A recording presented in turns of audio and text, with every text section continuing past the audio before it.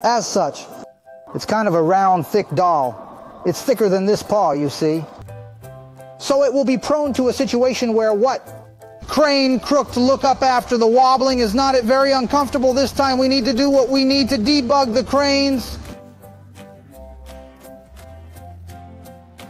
Unwind length, also known as up and down travel distance. Let the claws sky crane just reach this part when you can close the...